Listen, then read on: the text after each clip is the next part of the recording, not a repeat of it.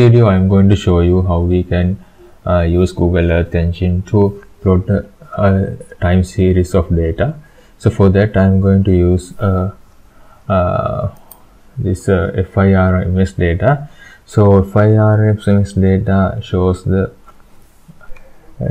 near real-time active fire locations in all around the world. So it is a daily data set, and in Google Earth Engine you can access it by getting the FIRMS data set. So in here you can see the image collection ID is FIRMS, and also the relevant band is the confidence. So using the confidence band you can obtain the fire locations data set. So in order to reduce area, I have chosen the China geopolitical boundaries out of the global political boundaries map. So first of all we have to create a variable maps and iterate through the first of all what we have to do is we have to create a list of years that we are going to use for this example. So in this list sequence we are going to iterate through from 2010 to 2020. So then we are going to create another variable, and here what we are doing is that we are going to use this sequence of years to extract the data sets and create a list of images.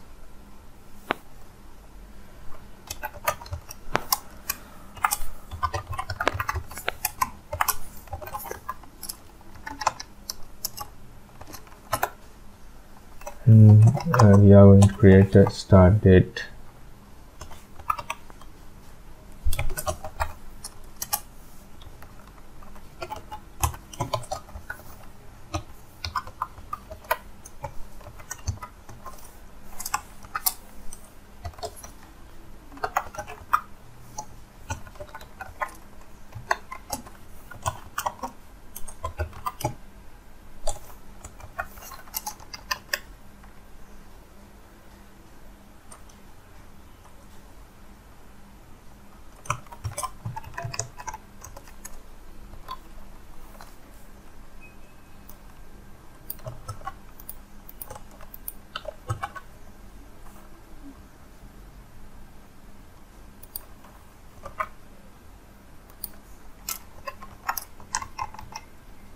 So in here we have created two variables for the start date and end date.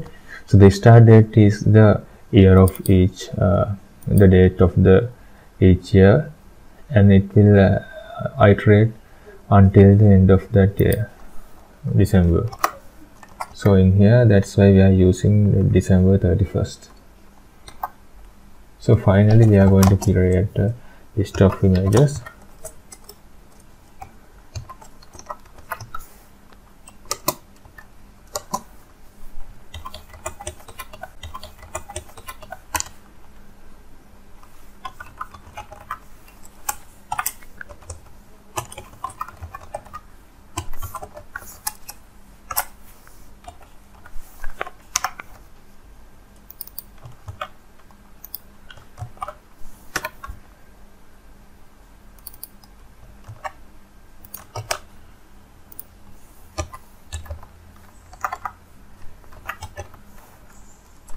So in here we are considering the maximum date range, the maximum amount of fires occur for that year.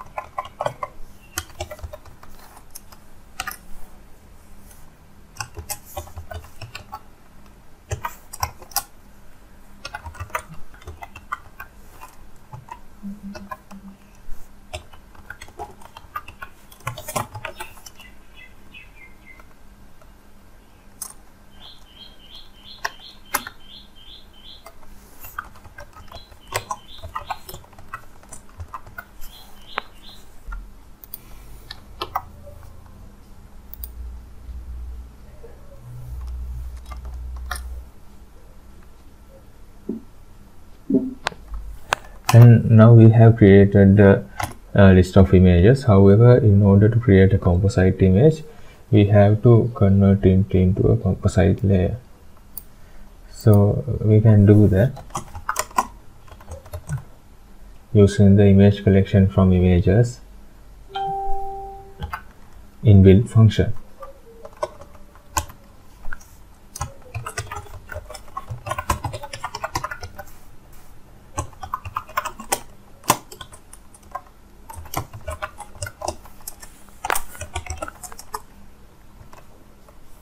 So likewise, we can convert the image collection to the list of images to an image collection. So finally, we can, in order to visualize the data in a timeline or a graph, we can use the UI chart image series by region built-in function.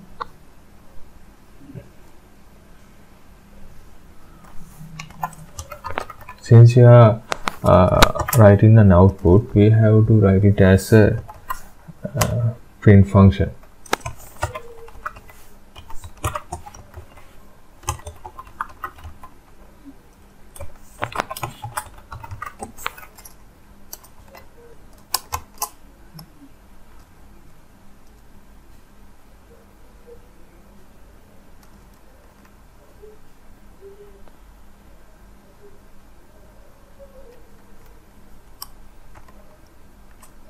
And again, we have to give the relevant arguments for this.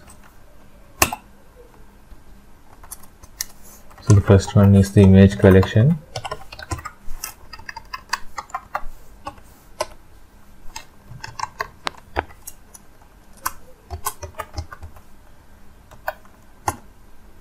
And the second one is the region that we are reducing to. So in here, the image collection consists of entire world, images of the entire world, the location of the maximum amount of fires in each of the year. So in here what we are doing is that we are reducing the region to only China.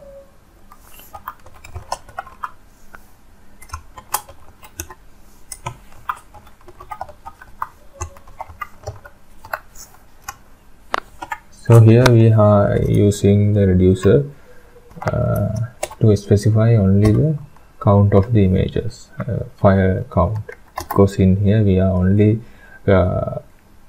interested in the amount of fires occurrences. We have to specify the scale also.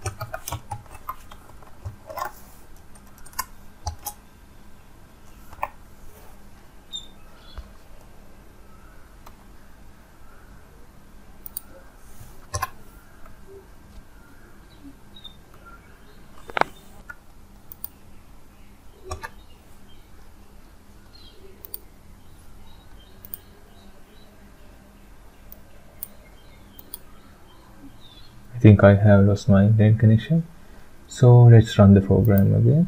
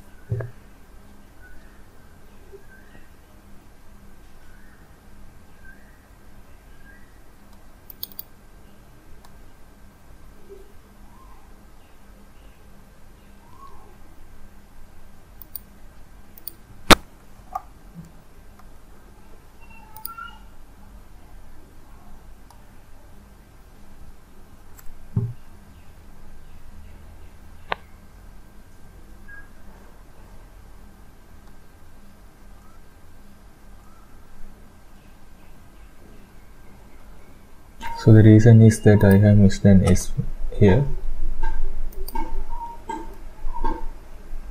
Now let's see. So everything seems to be okay.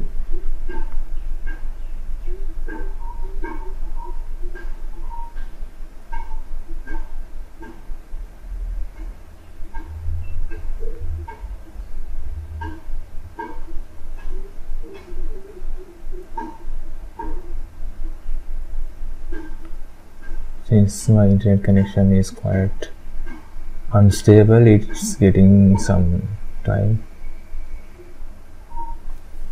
Finally, we can also add the created map layer into the Google Earth engine.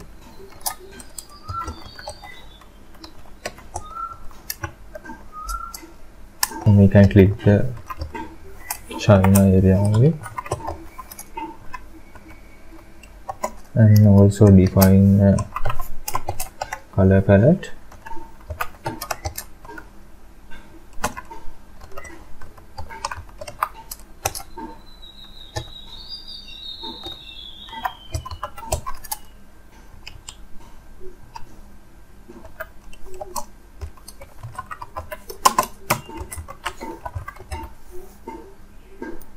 So let's run the program again.